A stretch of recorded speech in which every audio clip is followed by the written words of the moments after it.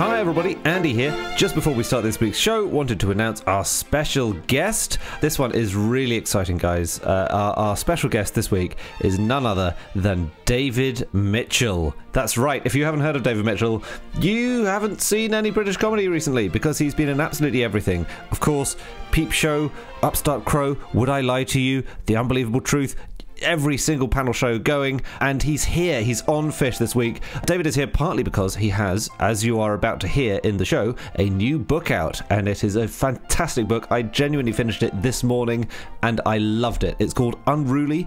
It's a history book. It's a history of England's kings and queens. It goes all the way from King Arthur, fictional, to Queen Elizabeth I, not fictional, and it is so funny, and yet you also are being educated all the way along the way. It's been described as horrible histories for grown-ups, and that's exactly what it's like. You'll laugh, you'll learn. It's got that classic Mitchell wit all the way through. It's absolutely fantastic. There are lengthy digressions about things like where you can get a nice coffee in Oxford, or the James Bond films, all of that. It's so good. And it's not even just me saying this. It has already been a #1 Sunday Times bestseller. So if you have a history fan in your life who you think would like a laugh as well, this is a perfect present. Also, if you'd like even more David Mitchell in your life after this episode, his new show Outsiders has just started its 3rd series. That's on Dave. It's a kind of outdoor challenge survival show hosted by David, and the guests this series include Alan Davies of QI and, of course, former Fish guest. So that's it from me. I'll stop wanging on now. Hope you enjoy this episode. We really enjoyed recording it. On with the podcast.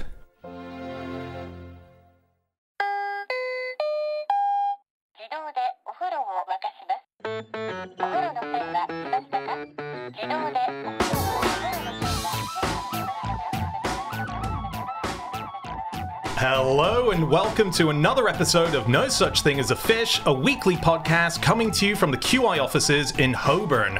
My name is Dan Schreiber. I'm sitting here with James Harkin, Andrew Hunter-Murray, and David Mitchell. And once again, we have gathered around the microphones with our 4 favorite facts from the last 7 days. And in no particular order, here we go. Starting with fact number 1, that is David. Well, my fact is that King Stephen owed his throne to food poisoning.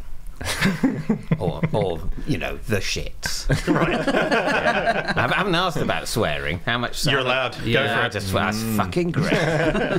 Yes, so to diarrhea.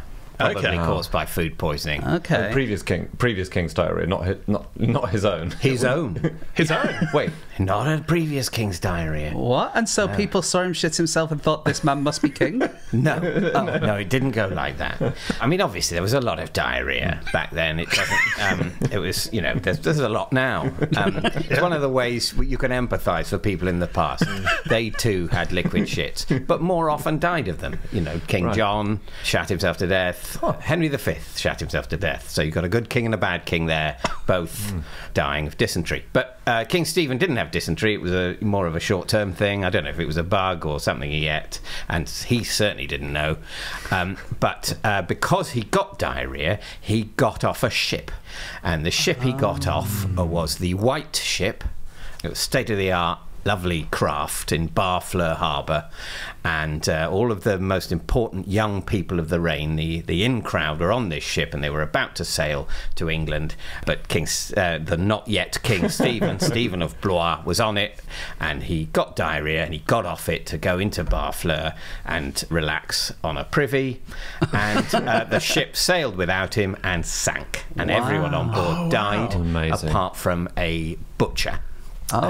Who then he survived, but that's the last. Then he's lost to. He went on, presumably being a butcher, and then died. He had a good anecdote throughout his life. He absolutely had a good anecdote. Did he survive because of the butchery? Was that? But as in, does history relate whether he clung to some of the meat? No, it wasn't the buoyancy of pork chops that saved him.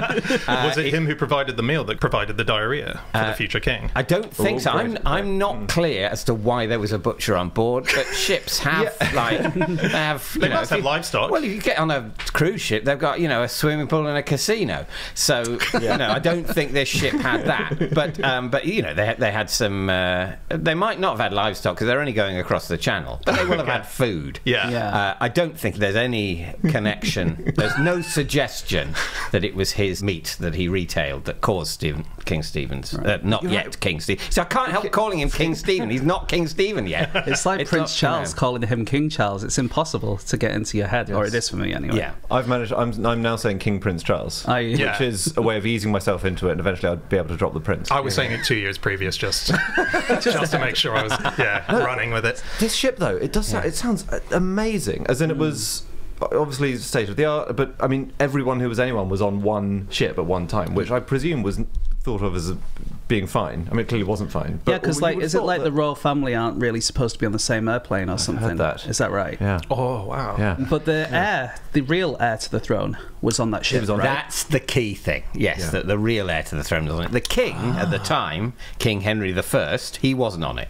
He was on a less snazzy ship with older important people, but the younger, cool important people, including William Atheling, the heir to the throne, they were all on the white ship, and they all died because obviously the butcher wasn't part of that team. He was staff, and so the only survivor was one of the staff, which I'm sure at the time they thought was absolutely the wrong way round. Well, one of the other staff, I read that one of the other staff, the ship's captain, also survived the initial shipwreck, came to the surface, heard that the heir to the throne, William Atheling, had drowned, and then just decided to drown himself. The only person who could possibly have told us that story is the butcher. Yeah. You're right. It feels like as the anecdote's gone on, he's kind of added little bits to it. Because obviously if you were the captain's fact, that's a very positive anecdote for the butcher to say. And the thing is, obviously, the butcher, we don't know what happened to him other than he didn't die in that shipwreck. Probably murdered the captain is what I'm thinking. Possibly. And maybe he made a hole in the ship. But the thing is, he didn't even get a book deal out of it, which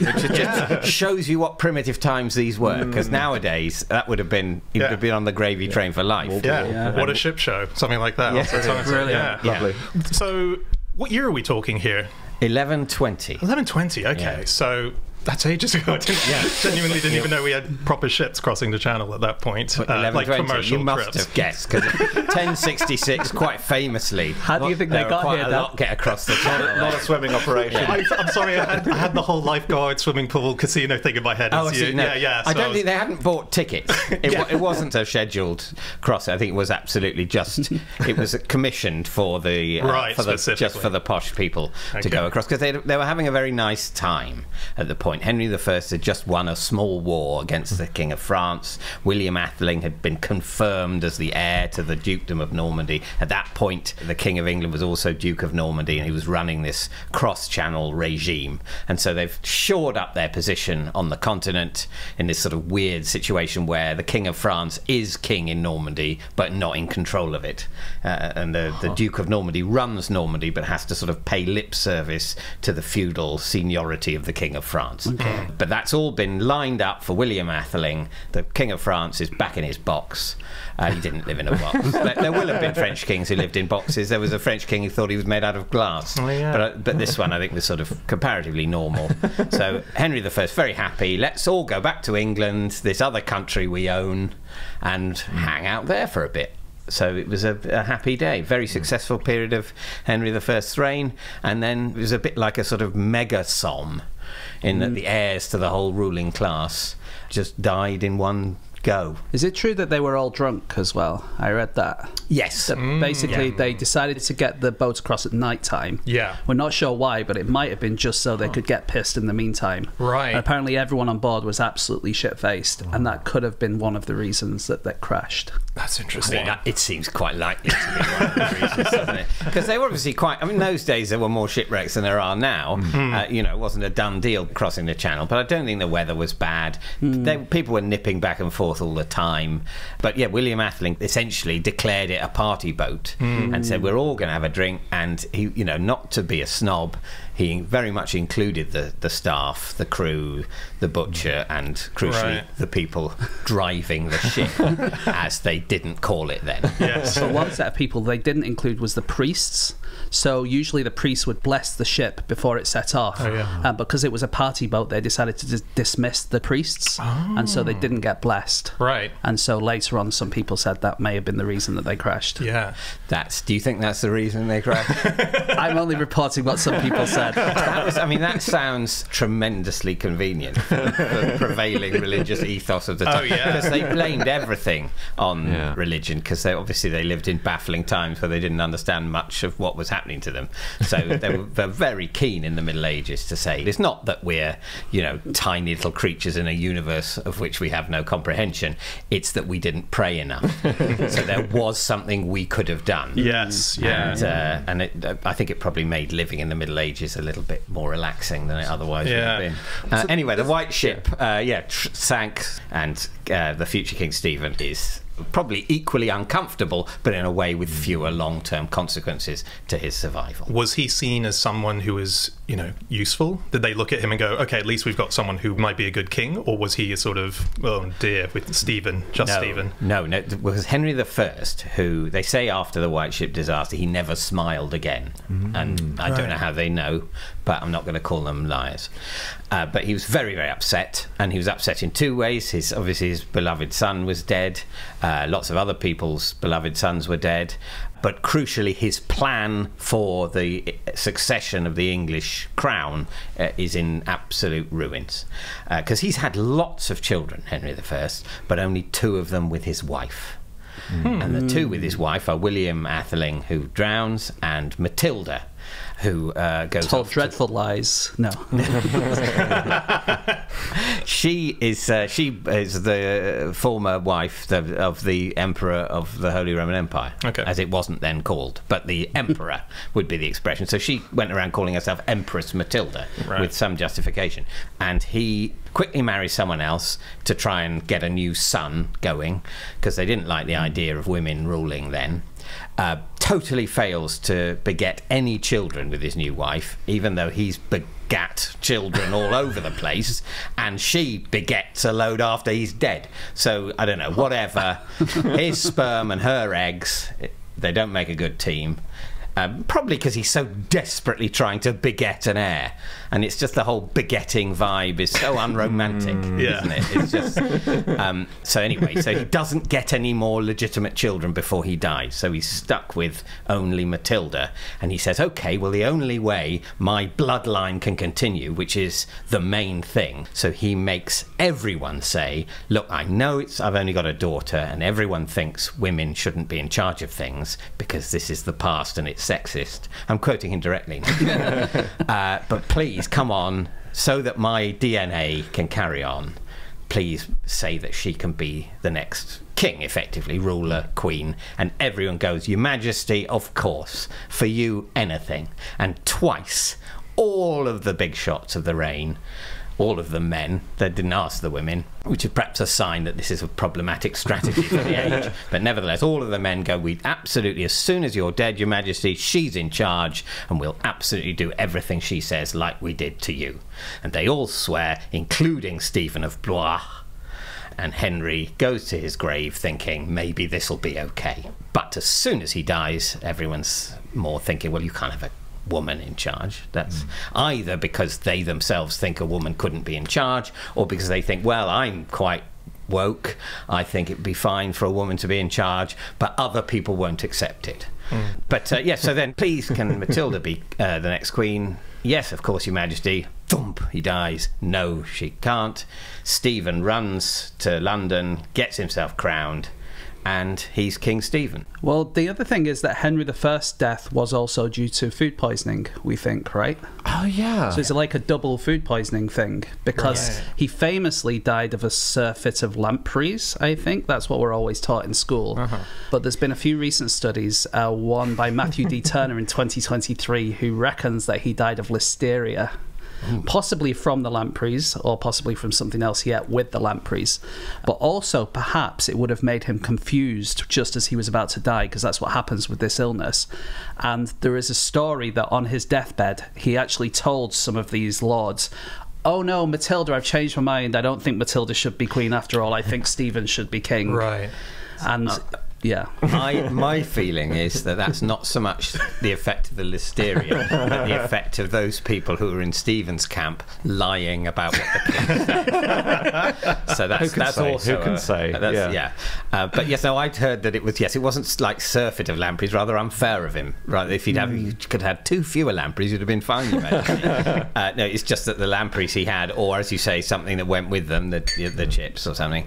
Yes, they'd been badly prepared. Apparently, it's quite difficult to prepare lampreys in a way that doesn't kill you. And on this occasion, they hadn't bothered. They're kind of like the blowfish of the day. Right? They can really do a number on you. You never see them on menus anymore. No, that's why it's too risky. I went to a restaurant once that only did blowfish. Oh yeah. Only? Yeah. Oh, thank you. Look it was in Osaka, I think, or somewhere like that. And my wife wanted to try blowfish, and I'd had a bit of food poisoning, didn't really want it. So we went to this place that sold blowfish, and the menu, it was like pictures on the menu. Yeah. And so we looked at them all, and it was like blowfish, and then there was some chicken nuggets, and I'm like, oh, thank God, I'll have the chicken nuggets, you can have the blowfish. And then we went in, they sat us down, we ordered our sake or whatever, and I said in English, hoping that they'd speak it, I said, I'll have the chicken, and they said, oh no, that's blowfish gonads. And it was deep fried blowfish gonads. So we left. I'm not sure if I was going to eat blowfish, which I'm not sure I'd want to eat it in the sort of place where they show pictures of the food. The ones where they show a photo almost to prove that they can cook at all, and not a lot of the places, as they go for their Michelin star, they decide that the photos need to be excised. Henry, King Henry, he has, I think, the most baroque afterlife of any English king I've read about. I mean, so he dies in he's in France, isn't he? At the hunting lodge where he has the lampreys and then dies. Yeah. And he instructed he be taken to Reading just before he died, because he'd founded an abbey there. He'd always wanted to go to Reading, hadn't he? Loves his biscuits. It was nearish Legoland, or the site of the future Legoland. So he wanted. He'd founded a big abbey in Reading, so he thought, right, I'll go there. So, but he was taken to Rouen, his body. So after he dies, he was taken to Rouen and embalmed there.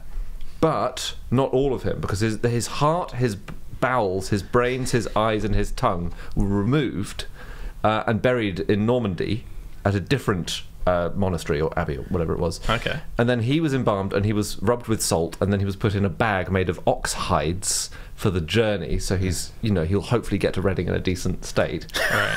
I mean, but you've removed his heart, his eyes, his whatever. Yeah. I mean, he's not going to look lovely. No. Well, he's in a bag, so that's fine. He's in a bag made of ox hides. Don't open the bag. That's the thing.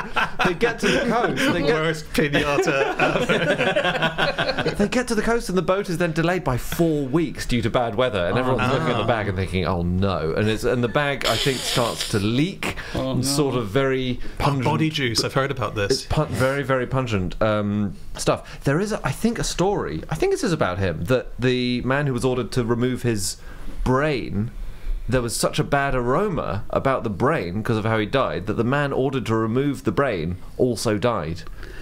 Of smell. Of smell. Of brain smell. Died of smell. Yeah. Yeah. I read that. That was... Albeit 40 years later. So, they associate. And in a carriage accident. Yeah, but it was... But he was definitely... He was never the same again.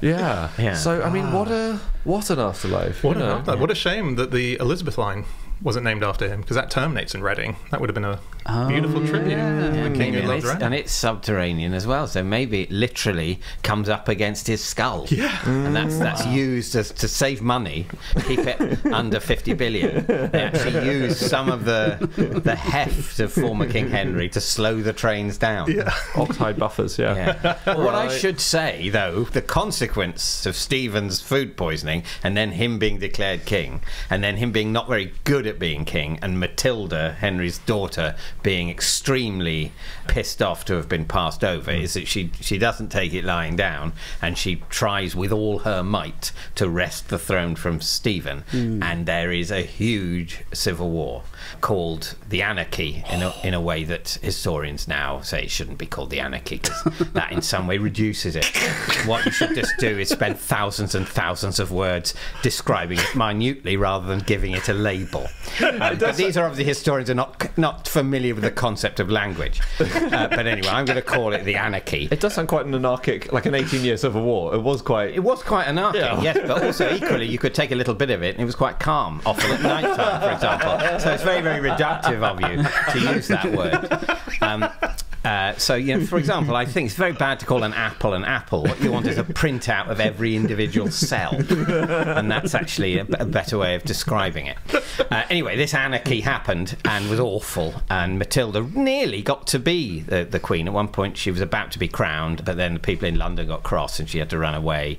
And then at another point, she was under siege in Oxford Castle and she ran away through the snow. It was quite exciting, but eventually she gave up and went back to Normandy, which by then her husband, Geoffrey of Anjou, had wrested from Stephen. But then her son does inherit the throne because Stephen's regime essentially peters out. Right. So they do a deal. Matilda's son, Henry, becomes Henry II, Plantagenet, named after his father, Geoffrey. Yeah. And then you have quite ordered succession for quite a long time. It's all in the first four. You know the rhyme of all the kings and queens of England. It's Willy, Willie, Harry, Stee. This is all the Harry Stee bit. Right. Yeah, It's just that bit. Wow. This is Harry Stee. I was just jumping a few Henrys ahead, Henry VIII. I was looking up food because I thought royal meals sound a bit odd. And I discovered that he used to serve this meal called cockentrice or cockentrice. Okay. Have you heard of this? No. So it was a pig sewn to another animal, and he pitched it as a mythical beast. And he would say, "This is a mythical it's like beast." got wings of a bird, is it? I think it came in a few different permutations. I think it always usually had a pig on the front. It's a chicken, but with the testicles of a blowfish. But yeah, so I just love that Henry VIII would just present, what was effectively the old version of a Yeti at the table for. So he's sort of saying, not only have I discovered a mythical beast, I've killed it and we're going to eat it. Yeah. And it's the last one, sadly. But there it is. You look at it now, and then what do you fancy? A bit of wing? And they're like, oh, it tastes a bit like chicken. It's weird how everything tastes a bit like chicken, isn't it? My bit tastes like pork. Well, that's the thing about the cockentrice. It's so full of flavours. Yeah, the bottom's got chocolate in it.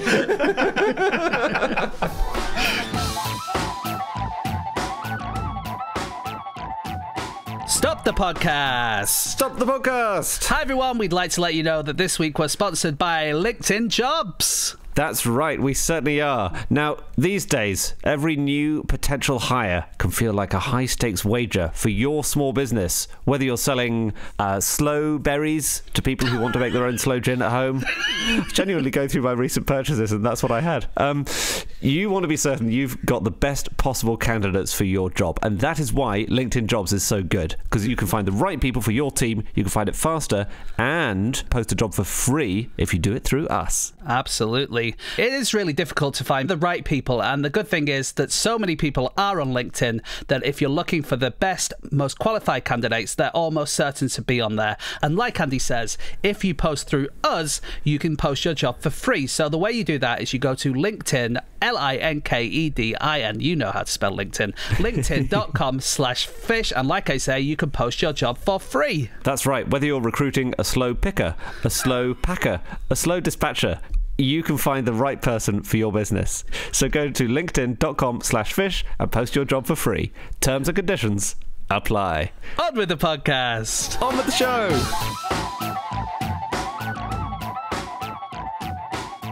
Okay, it is time for fact number 2, and that is Andy. My fact is that sea turtles have been going to the same restaurant for 3,000 years.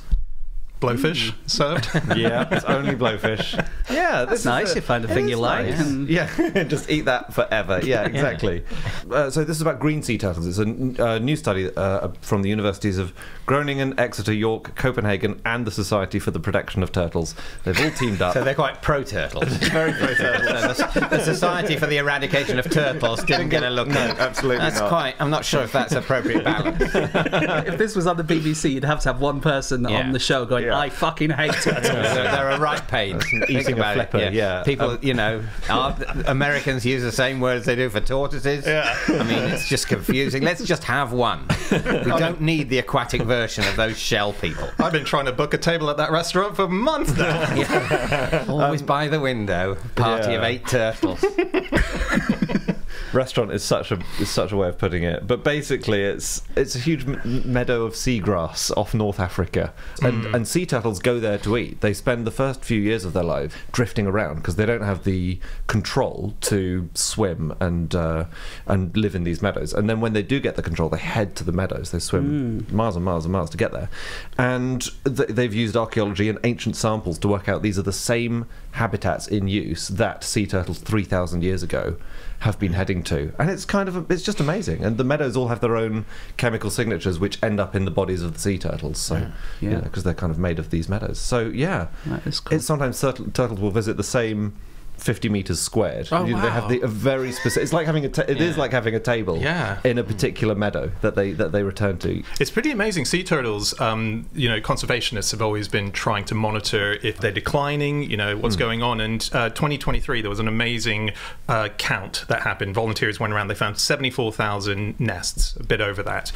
But there's a huge problem that's happening, which is that the gender is determined by the climate. And as it's getting hotter, they tend to be born as female. And so we're slowly losing all male sea turtles. There's a genuine worry that we've got all these women now and no men to sort of... And you need enough diversity in the population to... It is a big problem. It's to do with the temperature of the sand, I think. So if the eggs are laid in sand that's above 31, then they're all female, so 31 Celsius. And if it's below 27, they're all male. And the species relies on the sand being a range of temperatures in between... historically it's been there'll be colder years and hotter years, so we'll get a reasonable number of both. That's the problem. So no, it is a huge problem. So we're hoping for an hour, maybe if you get above like 32 it goes male again. So actually now we'd be rooting for further global warming in order to push through to the hot guys, let's call them, that start coming through again. The other problem is that the seagrass meadows are also hugely under threat. So just everyone lots of sea turtles. Some sea turtles are doing all right. There is, I think, 7 different species of sea turtle, and I think several are endangered. But there are a couple doing okay, but several are endangered. And the meadows, lots of them are off North Africa, where there isn't much environmental protection, and lots of the countries nearest are undergoing quite chaotic times at the moment. And so, there is a risk that apparently we lose a football pitch's worth of seagrass every 30 minutes. Jesus. Every 30 minutes? Yeah. I have to say, though, whatever's mowing that seagrass, we want to use that on land, because that's really quick. I think it takes more than half an hour to cut the grass on a football pitch. And this is just literally the use of, using global warming as a force for gardening. Yeah. Hot turtles, better gardening. Yeah, just... I kind of like climate change now. I'm not, for the avoidance of doubt, in favour of climate change. Because the seagrass buries carbon 35 times faster than a tropical rainforest. Another fact that I read. It's amazing. Wow. Yeah, because seagrasses, they take carbon from the water to build their leaves. The leaves eventually die. That sediment stays on the ocean floor for hundreds of years, and so that's how they sequester. So that's essentially carbon capture. It's captured in the really silt at the bottom. It's really functional carbon capture, and I think 10% of the carbon in the ocean is buried by seagrasses or sequestered by seagrasses, despite them being 0.1% of the ocean floor. So it's really impressive stuff. We need loads more of it. Can we plant it? There are a few plans to plant 18 hectares around the UK by 2026, which is not... Doesn't sound like that's... I don't know how many hectares in a football pitch, but it sounds like a few hours and that's done no good at all. It's not... Yes, I think there might be more like pilot schemes, but they are trying to get more going. And of course, if you protect bits of seafloor, then you Did the turtles, Andy, did they eat seagrass? They eat the tips of it. I think that stimulates growth. Oh, okay. So there's no cause to eradicate the turtles. David, to save your the anti-turtle society is just not going to be a thing. Let's just check. You've got to be open-minded. Maybe the turtles are the villains of the piece. David, we're blaming ourselves for all our factories, but maybe those turtles for the listener are cleverer than they look. David's wearing a T-shirt which is saying "Stop Sea Turtles," and it's really upsetting. Outside of seagrass, they're quite fussy eaters, sea turtles, if they're given a bigger menu to play with. So one of the other problems of the climate at the moment is sometimes they're going off course, they're going into colder oceans, and they get hypothermia. So there's a lot of turtles that wash up onto shore, and either they're dead or they get rescued and taken to turtle hospital, where they then get this brilliant menu of different things. And so each individual turtle has just a different kind of taste. Like number 7 doesn't like the squid, for example. Not interested in squid. A few of them don't like tails. Don't give them any fishy tails or anything like that. Really? And also it's creating chaos because turtles are they're very solitary, but they're in tanks together to be fed, and so there's turtle bullies that they have to sort of reprimand and tell off and so on because they're eating the tails and the so on. Yeah, you can give turtles, if they're not very well, you can give them mayonnaise. Oh yes, did you see this? So this is if there's been an oil spill and the turtles have eaten a lot of oil. If you give them mayonnaise, it helps them to shit it out. And the reason is because obviously mayonnaise, it's oil and whatever it is. Eggs? Yeah, it's an emulsion. Yeah. You need an emulsifier. We're revealing our ignorance here, aren't we? And it's a really base food stuff as well. It's not complicated. Yeah, no, this isn't off menu. We don't need to know anything about food. It comes out of a jar, let's be honest. Yeah, but it has an emulsifier in it which mixes water and oil. So if you've got oil inside you, the emulsifier inside mayonnaise can help the oil to mix with the water already inside the stomach of the turtle, and then just makes it easier to excrete. That is so interesting. Cool, that's amazing. Yeah. So all these oil slicks are basically, they're just a conspiracy by Big Mayo.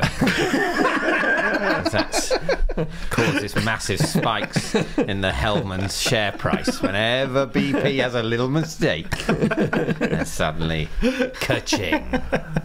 I've got a link to the previous fact, weirdly. Oh yeah. To David's fact, his headline fact. So seagrasses stop people getting gastroenteritis. Oh. Isn't that good? So that's good. if you have gastroenteritis, it's because you've drunk some water normally, which has the pathogens in it which cause it. Seagrass meadows have way fewer of those pathogens in and around and among them. So that water is just cleaner. You're less likely to get gastroenteritis from there. And they've tried to calculate it as between 8 and 24 million cases of gastroenteritis prevented every year. Wow. Thanks to that. And I think it's because the seagrass kind of uses it almost like a fertilizer and takes it into its body. And So Exactly, it takes the gastroenteritis pathogens out of water. Yeah. But can it grow in non-salty water? Ooh. Almost none of it. No. I think there's there a might bit be of a- one freshwater, but no, not. It's There's almost a all- problem there in terms of how useful it is. Well, if you only drink seawater like me, it's actually yeah, that's fine for you. Yes, but It's still sparkling or salty, Andy. I've just worked out a mnemonic. Oh, yeah. So how many cases did I say it prevented every year? Little quiz, instant recall quiz. How many million cases? I think we weren't listening. I think it was a football pitch. It was between 8 and 24 million cases. Okay. Right? All right. Now, if you need a mnemonic to remember that, those are the ages of Matilda and the Holy Roman Emperor when they were betrothed to each other. And if you need a mnemonic the other way around, it's like, how was Matilda? It was like, oh, what's the lower range of cases of gastroenteritis prevented Beautiful. each year by seagrasses? Beautiful. So it's You're, really you're perfect. welcome, No, guys. They don't want to. So 8 and 24 when they were betrothed, but 12 and 28 when they were married. So not that. No, that not would that. be to massively overstate the beneficial effect of seagrass on gastroenteritis. So that's... I have a thing which I want to link back to the previous fact as well. So we have a mystery butcher of the previous fact. I found a mystery turtle that I don't know much more about that I want to find out about. And it's the first turtle to go over Niagara Falls in a barrel and survive. This was I'm now conjuring out an image of people glumly looking at a huge pile of dead turtles at the bottom of Niagara Falls and go, I don't know, maybe try taping the next one to the inside of the barrel.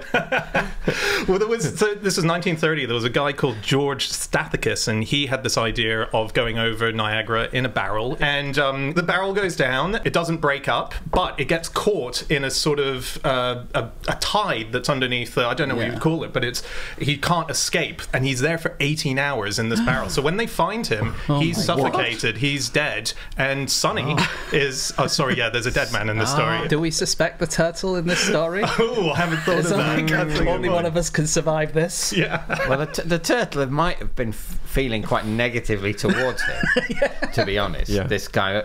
You know, wouldn't blame the turtle for not giving him mouth to mouth. This is the guy that's, what are we doing now, sir? 100 years old as well. Exactly. That's a very old turtle. It's a really old turtle. And the barrel is in a museum now. It's held as a kind of piece of Niagara Falls history. Right. But where did Sonny go? No idea. Like the butcher. You know? Oh, we don't know what happened to the turtle after that. Someone might know, but I couldn't find it. Yeah. Because they can live a lot longer than 100 years, can't they? Because wasn't there a turtle? I think I heard this on QI. But there was a turtle. Wasn't Clive of India's turtle died? I think that's a tortoise. Oh no, that's a tortoise. Is it Lonesome George? But if I was American. Yeah, if you would be a turtle. Unfortunately, David, you're the least American person on the planet. Is that a scientific fact? Yeah. The least American person. That's going on the poster. Yeah. The Dalai Lama is slightly more American than me.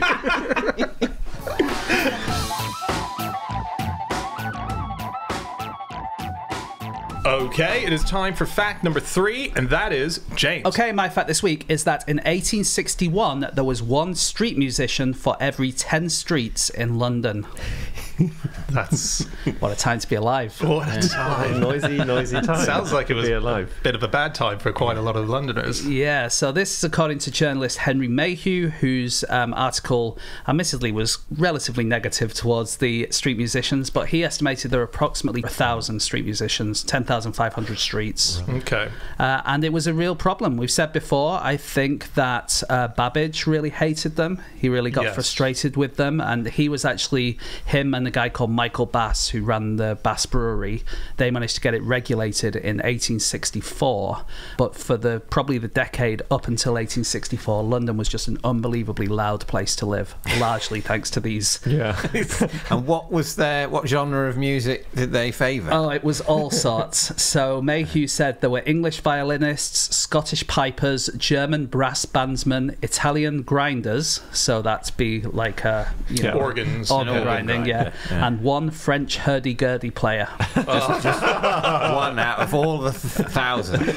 Yeah. She said, here he comes. It was a she, Andy. Women can be a hurdy-gurdy grinders as well. That's my prejudice there. She had an instrument that, according to Mayhew, had a battered, heavy look about it and was grievously harsh and out of tune.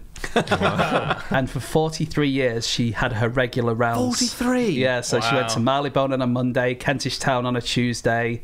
So you knew how to avoid it. Yeah, exactly. You sort of go, I saw a hurdy-gurdy player recently. I was in Canterbury, and it's a very hurdy-gurdy. It was the very old bit of Canterbury, you know, the cathedral. So you think he was a ghost? I don't think he was a ghost. No, he ran through a wall as soon as I started asking him questions, but he wasn't a ghost. So it's... Can you remind me what? There's a handle you wind. Yeah. And he was doing something with his other hand as well, and it looks like a small violin with a handle. Oh, okay. How interesting. This is a really bad description. Is it a stringed instrument? It is stringed. Okay, so the fingers are kind of on the frets like a guitar. This is sounding like the car that Homer Simpson designed. It's kind of like, have some strings, but also handle, little keyboard on the bottom, and then you blow in the end. I can't remember whether there were strings and frets or whether there were keys to play. I think it might have been keys and a handle, but it was very much a combo thing. Yeah, he was really. I only know it as like a comedy word, really. I know. I was staggered. That's why I said, "What's that?" to this guy, and he just went, "Woo!" That's weird. Yeah. That was the hurdy-gurdy making the noises. Yeah. There was one other person, just while we're on it, described by Mayhew, who was an Italian fiddler who would go around imitating all the farmyard animals with his fiddle. Wow. He said he'd been doing it for 12 years and he could imitate the bull, the calf, the dog, the cock, the peacock, the ass, and the hen when she's laid an egg. That's amazing. Do all that with his fiddle. But what he couldn't do is play a tune. I think what he found is that if you just bash at a fiddle, it makes this. That is exactly the noise a hen makes when it's just laid. You might not be familiar with that. You live in central London, but if you head out to the countryside and listen to it, it's exactly like that. So that's worth a pop or two, isn't it? How come there was money to support them? Why were people must have been paying for this? Yeah, but it was like just pennies here and there, but they were doing it day in, day out. And these people, they had their regulars, so they would go to Marylebone or to Kentish Town because they knew there was someone there who would give them, a few halfpennies here and there, and that's all they needed to live, really. Nice. So these like grinders, as they were called, and the particular thing that people got annoyed by was people with barrel organs, because there was a bit of racism in it because they were mostly from Italy and quite poor. And the other thing that annoyed people was you just turn a handle. There's no skill involved. There's no skill. It's not the skill of making a violin sound like a screech owl. Like a goat that's been surprised but not badly. Yeah. So like you just buy a barrel, slot it into the organ, turn the handle, the same tunes come out every time. Yeah. So it's like that was a frustrating thing for a lot of people. So Charles Dickens's illustrator called John Leach claimed that he died early because he claimed You saw him in Canterbury, didn't you, Andy? Yeah. he said, "This is killing me," and then he died, and he said it's because of this. His final words to fellow artist William Frith were, "Rather, Frith, to be tormented in this way, I would prefer to go to the grave where there is no noise." There we go. There we go. Oh, he really got on his nerves. They buried him under the bandstand at Clapham Commons. I was looking into what was going on in 1861 London at the time. Just curious.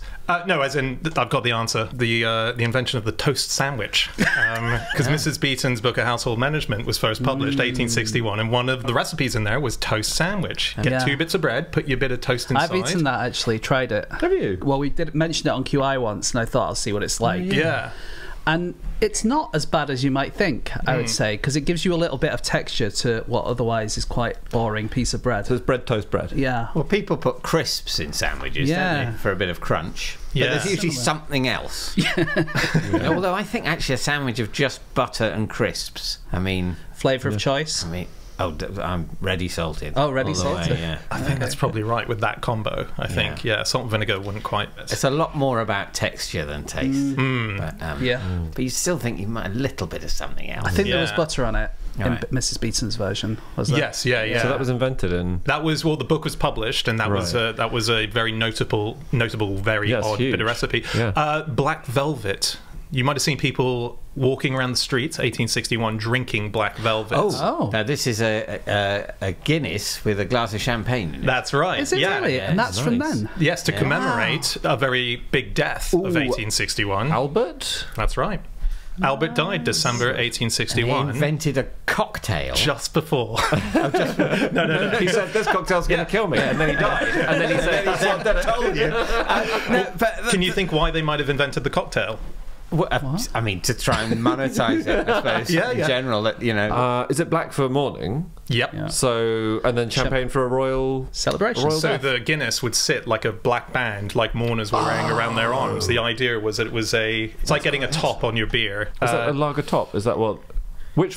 What is a lager top? It's a normal pint of lager, but they pour out the tiniest bit at the top and they give you a little dash of lemonade just to take the edge off. So it's like a very, very strong shandy. Yes, exactly. Yeah. When your shandy's become a lager top, you're just telling yourself, that's just beer, mate. And particularly when you're saying, instead of the beer, use whiskey. Just 2 more things, because it's quite fun to know. it was the publication of Great Expectations. So Dickens obviously had been printing the stories in serials, but it was the first full book bringing the chapters together. And then the last one that I found was the introduction of Widow Twankey into pantomime. Oh, wow. Yeah, 1861, the first ever sounds pantomime like quite a good time to be alive. I know, it's great. In the music. Yeah. Have you guys heard, just on people being loud and other people being annoyed about that, have you heard of the New York Society for the Suppression of Unnecessary Noise? No. This is my kind of organisation, basically. And yet you said David Mitchell is not very American. So this was a doctor called Julia Barnett Rice. Okay, she was she qualified in 1885, got a medical degree but didn't practice. I don't know if women were allowed to practice in the 1880s, 90s. I'm not sure, but she really wanted that street vendors not be allowed to shout, and she made it her life's cause. And she and her husband, he was called Isaac Rice. He was an interesting guy in various ways. He invented a chess opening that was called the Rice Gambit, just so you know. Yeah. And then spent apparently the next 20 years of his life researching, analysing and testing the soundness of his gambit. So that's great. What a thing to spend your life doing. Yeah. But the thing is that I've never heard of that, and I follow chess a little bit, so presumably it wasn't very useful after all those 20 years. No, he got to the end of the 20 years like, oh, it's not allowed to move that way. Cancel that. I have never in my life met a bishop that could only move diagonally. It's just not realistic. Whereas castles can't move at all without an earthquake. And they had a house on Broadway, way too noisy, so they moved up to by the river, right, on Riverside Drive. They built their own house, had a basement vault dug so that they could have somewhere quiet, partly because they had 6 children, so the house was quite noisy. Yeah. So he stayed in the basement a lot of the time doing his gambit. As he called it. That's actually what the Rice Gambit is, isn't it? And because they were by the river, the riverboats made so much noise, blowing their horns all day. So Julia, she hired students to count the number of toots per day, and it was about 1,000 toots per day. But if it was foggy, it was 3,000. So she started a campaign saying, "Look, this is very bad for people's health, particularly." And it was mostly because she didn't like it, as far as I can tell. Yeah. But the tugboat captains found out about this campaign of hers, and they found out where she lived, and they would gather outside on the river at night and all blast their horns. Oh no! But she genuinely got the law changed, and she got Mark Twain involved. Wow! And she established quiet zones around hospitals. How many boats sank then? So much, countless shipwrecks, tragically, but very quiet ones. That was the key. Yeah, that's amazing. Another person who hated it was Thomas Carlyle. Just to go back to the 1850s in London. And the 1850s and 1860s in London, he once wrote that he was considering to assassinate a vile Italian organ grinder who worked near his house. But I think he might have built the first ever soundproof room in his house in London. This was in 1853. It had double walls and it had a slated roof with a gap in between where he could get like muffling chambers full of air so the sound couldn't get in. And it cost him £170, which according to one online calculator I found said it was about £30,000 today it cost him. For a house extension, that's, Yeah, in those days, I think, Why didn't they pay the annoying organ grinder to go away? Oh, I think you could do that. Yeah, I think that is how they earned quite a bit of their money, just extorting it from people. That must be that's a glum profession, though. Ostensibly you're there to, we're here to entertain with our violin that sounds like a cow. And they go, actually, no, but the real money is the people who desperately want you to go. It would be if we went doing live shows like we do, and we got on stage and everyone had done a whip round for us not to do the show. Can I give you one last set of buskers? This is in 2009 in Birmingham. 2 buskers who only knew 2 songs and have been playing them in the same part of Birmingham for 18 months on end were given ASBOs. And they knew Wonderwall and George Michael. That's the worst review. 5-star, 4-star, 3-star, 2-star, 1-star, and then there is ASBO. It was Wonderwall and Faith. They had a guitar and they had a bin lid. And but they were playing it till like 4 or 5 or 6 in the morning sometimes. Okay. And one person said, to be fair, they didn't do a bad rendition of the songs. So but then they would, if you lived in the area, that would become the main version of the song to you, and then you listen to Oasis doing it and go, no, they've got that bit wrong. There's a few classic London ones I think most tourists will probably remember if they've got the tube, like the Henry the Hoover. What, is that a person in a Henry the Hoover costume? No, there was a guy, I think, next to it on a keyboard, but then he had accompanied by this Henry the Hoover that had the saxophone that would shoot bubbles outside it. Yeah. So, sorry, where's the saxophone? In the nozzle, I guess? Of the Hoover? Yeah, but wait, the far end of the nozzle, like the bit that does the hoovering, or is it have you removed the Hoover's trunk? I can't believe you jammed the saxophone into quickly that? What I thought was a solid image in my head has collapsed immediately. It sounds great. I just want a bit of doctrinal reassurance. If you suck a saxophone, does it make the same noise as if you blow a saxophone? Wow, great question. Yeah. I don't know. I'm assuming not. You would think not, wouldn't you? Yeah. Because you're sucking it into the... Is it the horn? The mouth of the saxophone? The bell end, actually. Is it called the bell end? Yeah. Okay, so it presumably will make the opposite noise. Does the noise have an opposite? Well, we're now into quite theological... What's the opposite noise to February? Yeah, Andy. I mean... No, I like this. Yeah. I like the big... We're finally getting to the big questions. 500 eps in, finally. Does the noise have an opposite? Does noise You can have an opposite wave function. Well, they can do things, can't they, sometimes when, if there's a noise of air conditioning when you're recording something, they can record that and in some way invert it, and then so it sucks that noise out. So if you're at home and you know what the opposite of the word February is, send it in. The noise that you would play over the word February in order to induce silence. And all these irritable Victorians needed was to have that on their own barrel organ and turn the handle and it would go quiet. That would be amazing. The opposite of Wonderwall.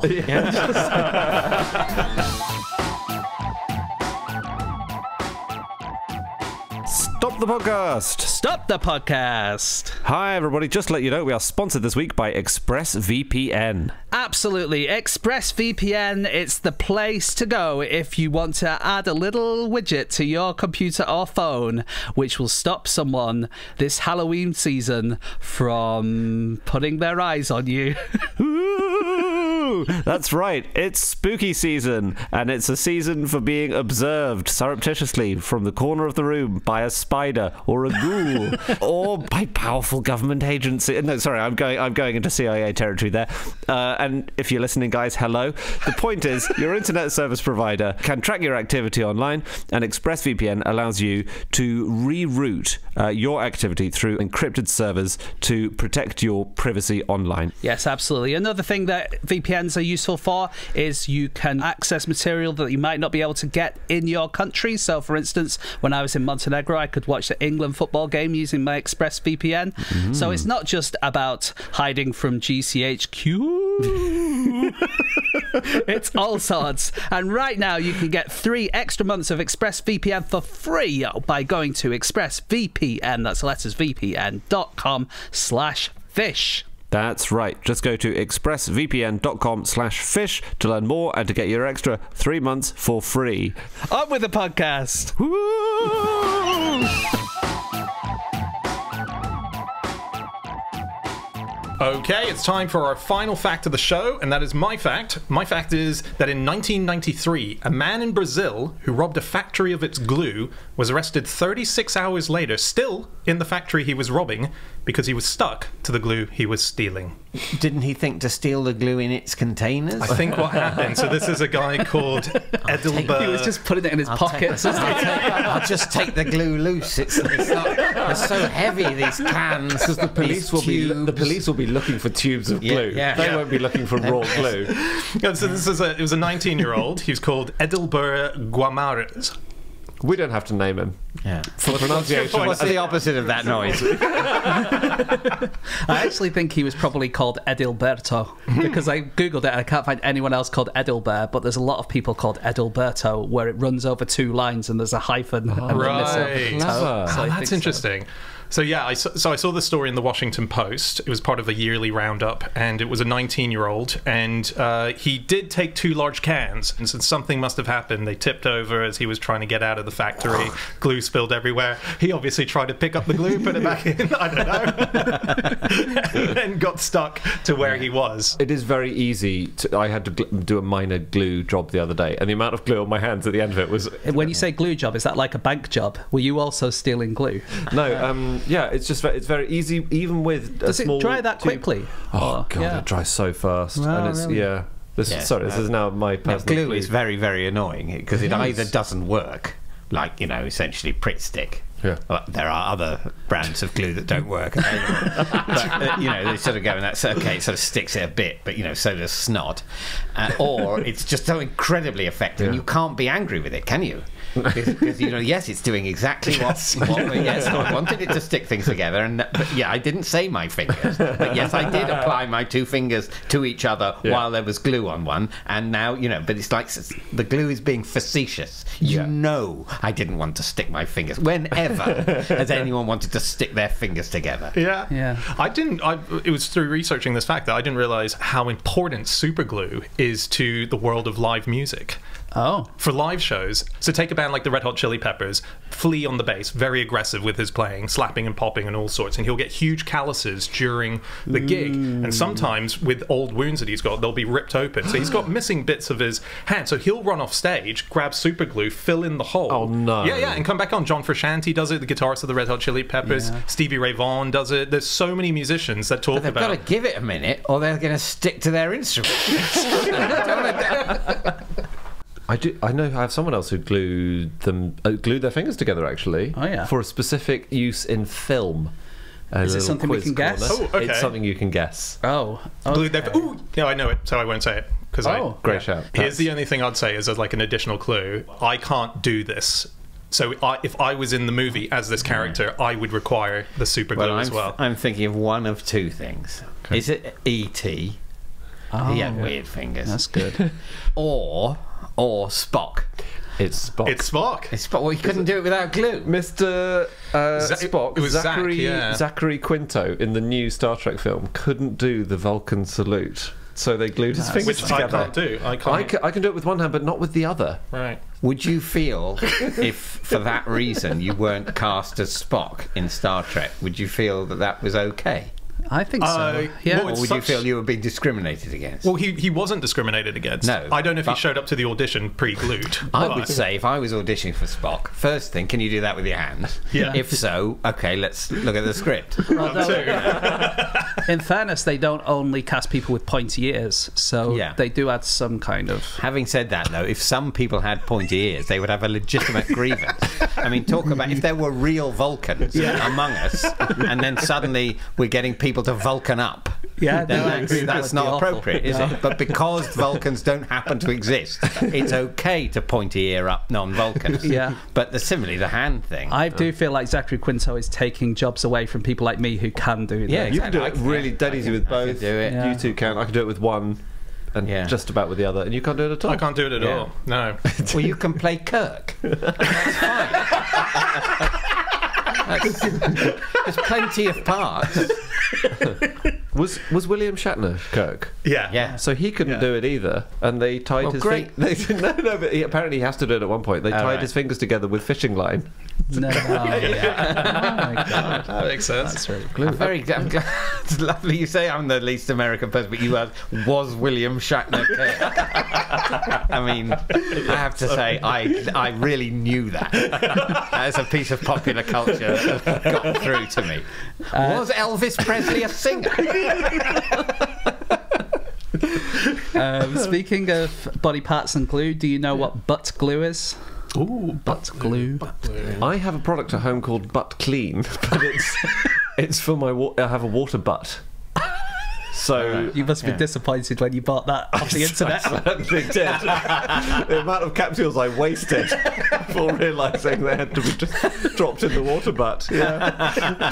So it cleans a water butt then. Yeah. You just pop it in and it fizzes a bit. It's kind All of like the turtles just float to the surface. This is actually more to do with the American. So what's it called? Butt glue. Is this for Butt fingers. That's a terrible Bond remake. Butt fingers. Butt glue. Butt glue. That's it's not for repairing water butts. No, it's not. It's for the bottoms, and it's for people who compete in pageants. If you're wearing a very tight bikini, you want it to be exactly straight on your cheeks.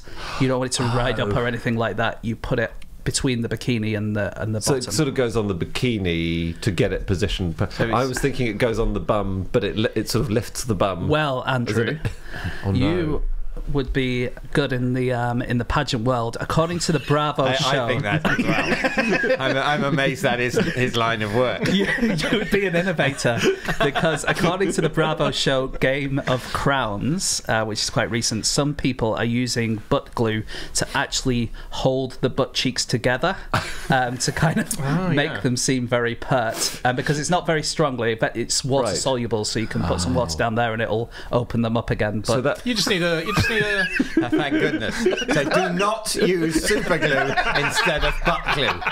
you're doing your air fix with butt glue. It's not like, oh my god. Is that a common complaint in beauty pageant terms, that the buttocks are too They want them to be more far apart? That's the sign of a criminal disposition. I don't think they all do apart, this, just to say, if you're a beauty pageant Of course not. No, of course I think, not. but just some people do it too. But I thought there was glue. There's all sorts of bits of glue for sticking bits of makeup to people's faces. Surely this is the same as butt glue. There's no need to say that this glue it's skin glue. It doesn't need to be specifically for the butt. I think there might be some marketing going on there. Like, I have something called Nerd Wax, which you use to keep your sunglasses on. Right. Because my nose is quite small, so my sunglasses slip down my nose, and you can kind of put it on your nose, and it kind of keeps it there. But really, it's just wax. But they put it in a nice tube that says Nerd Wax on, and it made me want to buy it. So I think it's a bit of that. So butt glue, you could use it wherever you like. Booger glue. Anyone heard of booger glue? Okay, booger as in the American sauce? Yeah, sorry, I should explain what booger is to the non-American here. No, I've heard the expression, despite being so un-American, as in it's for a unit of snot, isn't it? A unit of dried snot. Like a bogey. Like a boogie. Oh, yeah, a boogie. yes. Is it Relate used to in it. beauty pageants to hold the nostrils together because it's considered to be more beautiful? Too far apart nostrils. It's the... Remember when you used to get a bank card through the post, and when you would take it off, there would be a little bit of glue underneath. Yeah, that had a very clever. snotty, Booger glue. boogery. That's booger glue. Huh. Yeah, Well, that's great. That's satisfying though, because when that comes away, it's gone. Yeah. Completely, which is actually not the case for snot. I'd say snot leaves more of a sort of residue. Better than snot. Better than We've invented a better snot. Now all we need to do is get it to somehow come out of our noses. Because at the moment it only manifests on credit cards rather than in handkerchiefs when you've got a cold. Come on, AI. I need to wrap us up in a sec. Oh, shall we do some bungling criminals? Yeah, why not a couple of bungling criminals? There was a man who stole a parcel from Reading. Was it to contain Henry I? This is in 1994. It was in the early 90s. So it fits. That was after he died, yes. And it turned out to be a bomb. Turned out to be an IRA bomb. And he ran down the road pointing to the suitcase that he'd stolen, shouting, "It's a bomb, it's a bomb."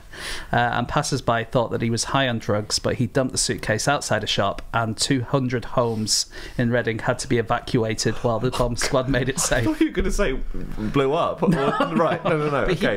I'll tell you what, I'll safely put it outside a shop. I'll be honest, I think he was panicking. How did he? Because there must have been there's a moment of realization in that story. He's opened isn't the there? suitcase. He's stolen the suitcase. It's labelled IRA bomb. It's ticking, or there's a fuse or something. The truth is, like, you would think it probably wasn't a bomb, right? But they did make it safe. So the newspaper report did say that it was a bomb. Yeah? Okay. Yeah, Right. could have been. A hero butcher. You want to hear about a hero butcher? yeah. We've already had another one. Yeah. This was a man who stole £6 from a butcher, but the butcher was also an amateur magician. And rather than raising the alarm because he thought the guy would run away if he said "stop thief," he decided to do a trick where he pretended that 50p had gone missing, and he said, "Oh, let me find it. It might be about your person." And he searched the person and found the £6 that he'd stolen. And yeah, that's brilliant. Yeah. This is in 1976. How did he? People were more willing to stand still then. Yeah, exactly. When the butcher suddenly, I have just stolen £6, and now the butcher is coming round the counter and doing a bit of a trick about coins. This is an eerie and how coincidence. can the butcher prove unless the butcher has already written his initials on the £6, which he might have done as part of the magic trick? Just say that's my £6. What are you going to do? Maybe it was a coincidence, and the butcher always basically stole all the money of the people who came in. But on this occasion, it was just money that, he was nicking back. The reason we know about it is because actually the butcher let the guy go and even gave him some sausages for his tea because he could see that he was in need of this stuff. That's really nice. But that when the guy was caught for a different robbery, he was in court in Newcastle and he asked for this and a few other crimes to be taken into account, and then they brought the butcher in to corroborate it. So that's how we know it happened. Right. Cool. Why did he mention that when he was being done for something else? When the butcher wasn't taking it any further? And it said, "Fine, have some sausages." Guess how I got these sausages? It's a funny story, actually. I'll tell you what I should tell you. You know what? I did think that, but it is a thing that they asked for other things to be taken into account, don't they? But that, I think, is what they're saying is it precludes future prosecution. I think that might be it, yes. But I think on this, so I suppose maybe, but on this, there's no way the butcher's going to go, "Actually, I've thought about it. That was out of order and I want the sausages back." Do you think it might make the judge look more kindly on you to say, "All right, I've turned over a new leaf, by the way, here are some other things"? Right, yeah. I don't know. Maybe. I think if you said to the judge, "I've never done anything wrong before," that's fine. But the difference between talking about 5 previous robberies rather than 4, I don't think that's going to meaningfully change the judge's view on it. I think because it's such a funny story, the judge must get a lot of quite grim cases of theft and burglary and stuff. And actually, this funny thing that happened in a butcher's shop would make me look more kindly on a crook. Like, now I know you're a bungling crook. Exactly. And so you go, and then the butcher saw the funny side, gave me some sausages. And then I mugged an old lady.